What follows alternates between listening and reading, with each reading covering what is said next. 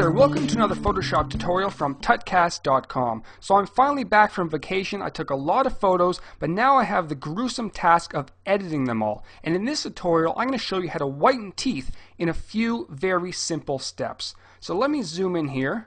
Oh, that's disgusting. And as you can tell, my teeth look very yellow in this photo, and I'm going to show you how to whiten them right now. The first thing you need to do, you need to make your selection. Now for this example, I'm going to be using the magic wand tool to make my selection. Now you can use the lasso tool, the pen tool, any tool you want to make your selection, whatever you feel most comfortable in. So I'm going to grab my magic wand tool over here, and if you want, you can go ahead and adjust your tolerance right at the top. I find 32 will work just fine. So I'm going to start by clicking to make my initial selection, and then hold down Shift, and then continue clicking until most of the teeth are selected. So I'm going to go around just like this until I have a pretty nice selection.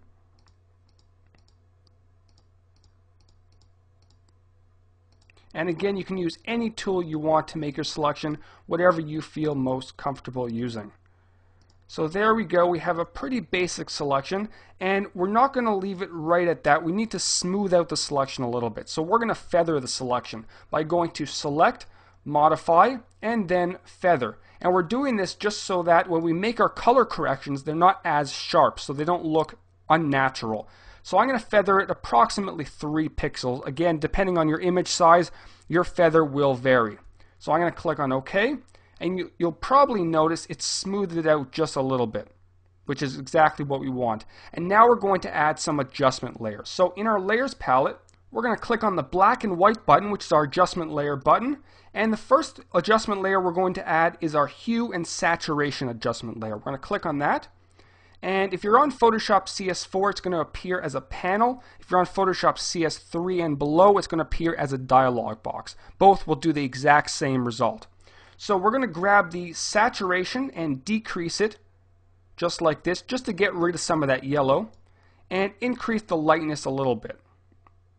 Somewhere right around there. It's looking pretty good. They're looking a little bit more white, but the problem is it's getting rid of some of the shadows in the middle of the teeth, which really gives some definition. We want to bring that back a little bit. So we're going to add one more adjustment layer. We're going to hold down Command or Control and click on the adjustment layer to make that selection once again. And we're going to add our levels adjustment layer right there. And very simply, we're going to drag our midtones to the right a little bit to darken it up, and our highlights to the left. And basically play around with the settings until you get something that looks pretty natural.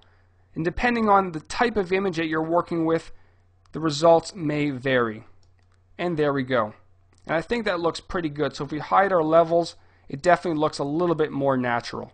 And if we take a look at what we started with, we have the yellow teeth, yellow disgusting teeth, and what we have now, nice white natural teeth. Let me zoom out a little bit.